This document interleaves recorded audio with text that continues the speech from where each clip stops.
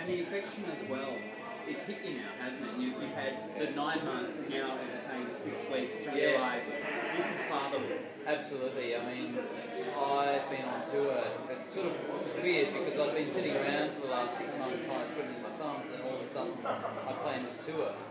And I've been kind of going all over Australia, and then he was born.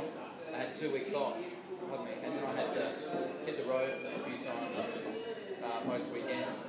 So coming home, I now know what it's like to miss someone's incredibly not only your wife when you're away, but something else, a part of you. It's a hard thing to get your head around or explain. But you know, I came home the other day. He was 2 weeks old, and I'd been away for 2 months.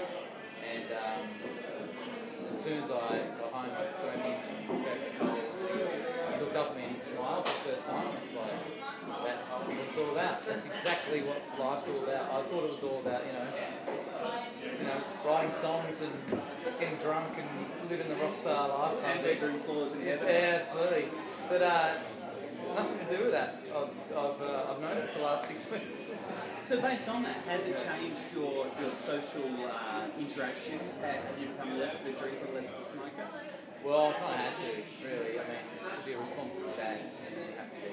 But do you take that well? Is that the balance you've got? Absolutely. Yeah. Look, I'm not the, you know, I used to be like in early 20s. I used to be a real, absolutely just off the chain. But now, for the last few years, I've really kind of settled down. You know, I kind of meditate and do a lot of a sort of more of a different kind of holistic lifestyle these days. It's not about going out and getting wasted and trying to sort of, you know, try to forget your whole life and whatever through liquor. You know. The Buffalo phase is sort of twofold. I assume it's music of course, but it's also personally as well. Yeah, Buffalo Tales for me is I'm just kind of trying to get everybody to listen really to my music and what I create, and also who I am and what sort of celebrity, how long my beard is this week, and that kind of thing. And, all these different kind of celebrity conversations around me. I sort of kind of wipe that slate clean and create a kind of a new thing for people that don't know me personally, because a lot of people who know me personally know that I'm a songwriter. What I do is love to create music, and I've been like that since I was 12 years old, and my heroes are Lennon and Salvador Dali and all these kind of different kind of artists and people that change the world, I suppose, and they're my kind of I suppose my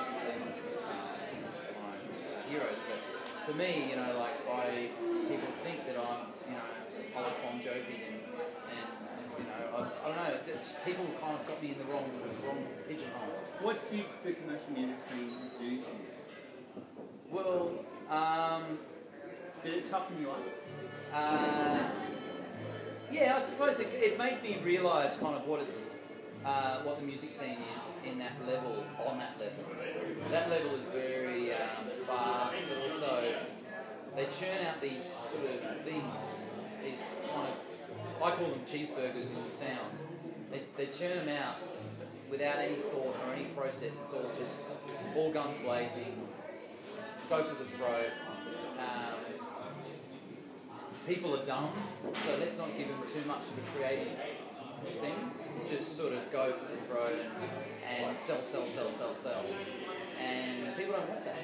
And that's where it's going wrong in the industry, I think, is they're all trying to scramble around, they're all panicking, they've all been panicking for 10 years without the music industry's changed, no one's got any money anymore, but all the executives at major label record companies have got a lot of money still. So, people still got drivers and getting driven around, they're living the rock star lifestyle. But all the artists haven't even got $5,000 to run together for a video clip. So it's kind of, for me, like I kind of thought it was really insane. And to be under that kind of spell for any amount of time, I was just going to kill my career, to be honest. And I didn't want to do that anymore. I wanted to just create my music and have a voice. Because I felt like I was just being strangled the whole time. You said in that